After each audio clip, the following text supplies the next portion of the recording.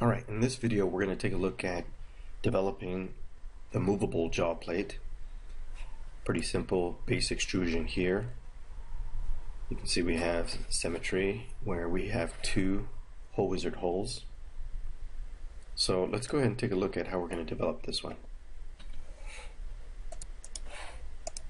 So let's start the movable jaw plate by selecting the front plane and creating a new sketch.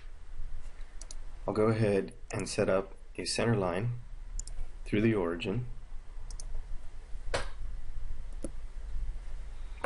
And now I'm going to create a rectangle.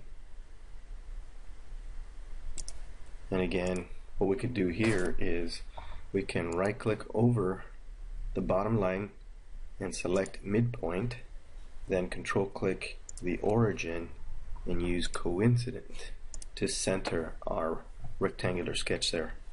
Now we'll go ahead and use our smart dimension. We'll establish the total width here of 2.450, and then we've got an overall height of 1.50, and then we'll go to extrude boss. We'll extrude towards the back and we'll make this 0.300 in depth. Now all we need to do is set up our hole wizard holes here, and we have 2, 10, 32 holes. So let's go ahead and select hole wizard here.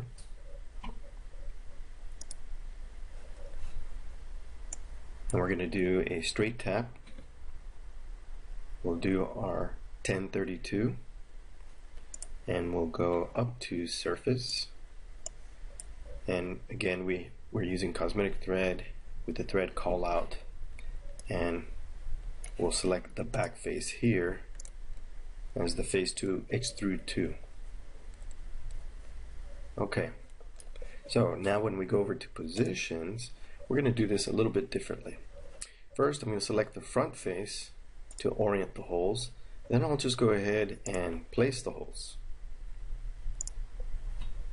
Now you can see if you right click and go to select, you can also use smart dimension without the use of other sketch circles, and we can simply dimension to our points. So here we have 0.750. We'll do the same thing for the second one here. So 0.750, and then we have from the center, or the origin in this case, we have a dimension of 0.780. We'll do the same thing to this point. So that would be another way that we can place our hole wizard holes without the need for other sketch geometry.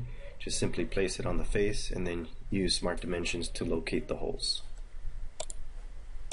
Alright, now you can specify the material and prepare the technical drawing for the movable jaw plate.